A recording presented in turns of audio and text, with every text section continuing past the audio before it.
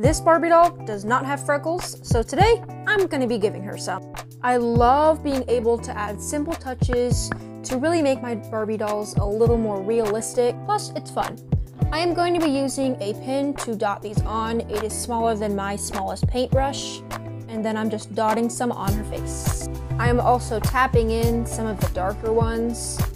I did end up trimming off the end of this pin so that it was a little less sharp and I could still make those tiny dots.